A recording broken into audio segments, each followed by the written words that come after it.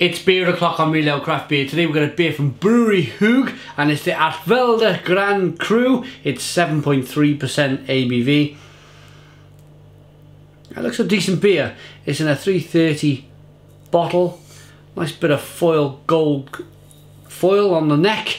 Let's get the beer out into a glass and see what we get. Whoa ho ho!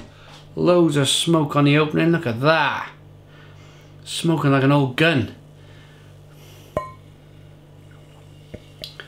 Oh blimey, blimey, look at this pouring out.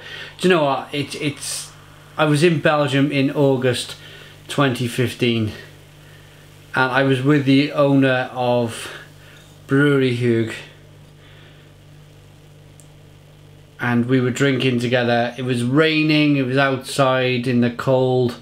But it was in front of we were at the Palm Brewery and we were standing in front of like a vine of hops doing this beer review. It was hammering down with rain and we were under like a big marquee tent thing and I was interviewing him and we were talking about, I think they produced a beer for ladies, or the beer was brewed by women. I can't quite remember the name of the beer, but it was definitely De Huyghe, the one with the pink elephant on the label. The Delirium Tremens range of beer. You all know Delirium Tremens. Anyway, this beer, we're on about this beer now, the De Huyghe Grand Cru. It's a one finger, slightly off white head. A nice mahogany, dark, rich, roasty looking beer. Nice levels of carbonation. Let's get the aroma.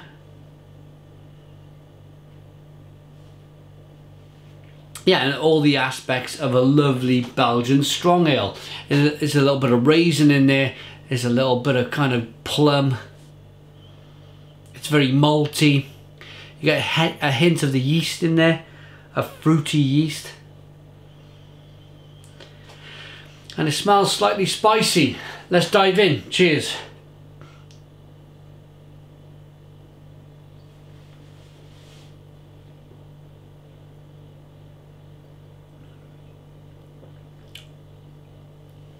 Wow. Wow. Wow, wow, wow. I really like that. Really like that beer. Stone the Crows. It's been a while. It just, as I said, as I was in Belgium, this just takes me right back to Belgium. And that's the quality of a good beer. The reason why I'm involved with beer is because it's a big world out there and every country produces good beer this day and age.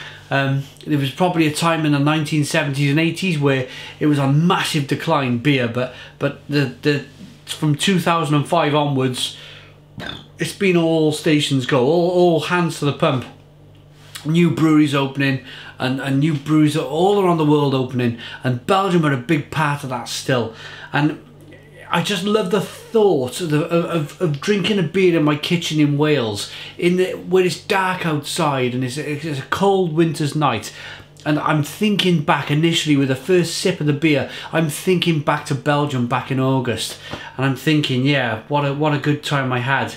And that's because I'm tasting a Belgian beer and it's reminding me of what I used to be able to get my hands on keg and cask and bottle. Cheers.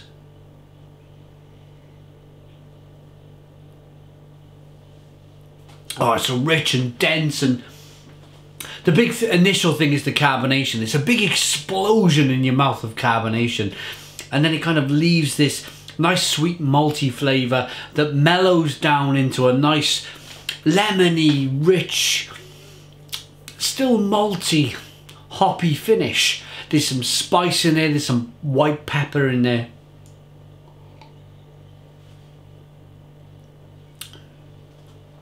And for 7.3% ABV, the beer retains its drinkability massively. It's such a big drinkable beer. I like that. I really do like that. I'm going to call it, well, it's a Grand Cru, Belgium strong ale, as they say, or strong beer as they call it. Artevelde, since 1654. So when I see the brewery owner, he would have been an ancestor probably of the original brewery owner. A rating then for the Artevelde Grand Cru by Brouwerij Huyghe You can pick this beer up from beersofeurope.co.uk. The link to the website's in the description box. Rating. I'm going to give this beer, it's a Stone the Crows 9 out of 10. It's a 9 out of 10 for Milo Craft Beer. Any beer from Belgium that takes me back to Belgium is a good beer. Lots of taste, lots of carbonation, lots of flavour, lots of aroma, and of course, lots of mouthfeel. Thanks for watching. Please comment, please subscribe, and cheers.